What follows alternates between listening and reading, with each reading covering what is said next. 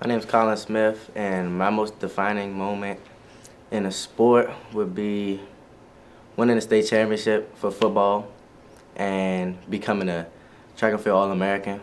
That was a big goal for me because it was my sophomore year and I was coming off a big injury, so it was nice to be All-American.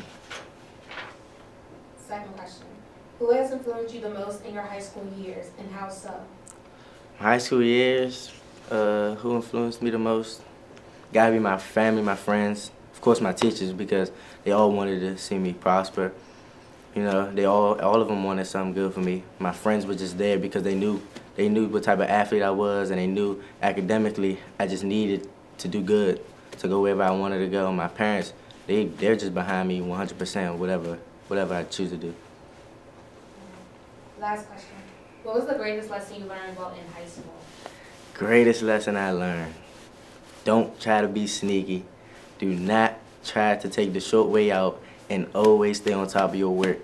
Because trust and believe, when you're getting ready to graduate and your cum is not where it needs to be and you can't get into those schools you want to go to, that's when you're going to try to play catch up. By that time, it's too late. It's too late. Always do the first thing first. Like, do it. Get it done. Everything. Get it done.